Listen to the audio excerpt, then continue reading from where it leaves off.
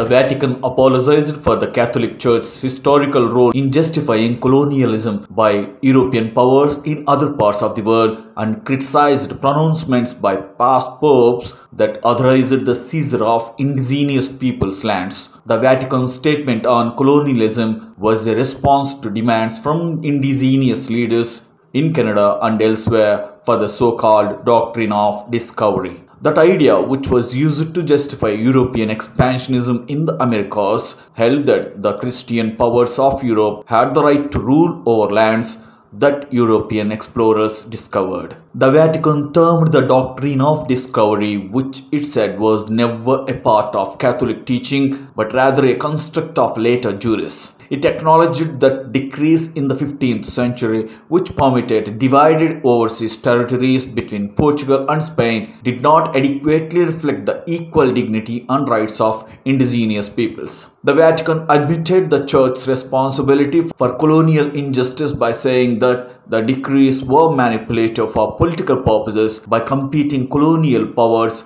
in order to justify immoral acts against indigenous people. The latest statement came out the day after 86-year-old Pope Francis was admitted to a Rome hospital for treatment of a respiratory infection. During Pope Francis' visit to Canada last year, indigenous leaders and protesters called on him to revoke the Doctrine of Discovery. The Vatican said at the time that it was preparing a response on the subject. The Vatican said it had learned much from dialogue with indigenous groups about their suffering during European colonization, and it asked for pardon for the Church's errors. The Canadian government-funded commission concluded in 2015 that the schools were a system of cultural genocide. Pope Francis speaking to reporters at the end of the trip, the schools amounted to a form of genocide. On a 2015 visit to Bolivia, he asked forgiveness not only for the offenses but also for the crimes committed against the native peoples during the occupation of America.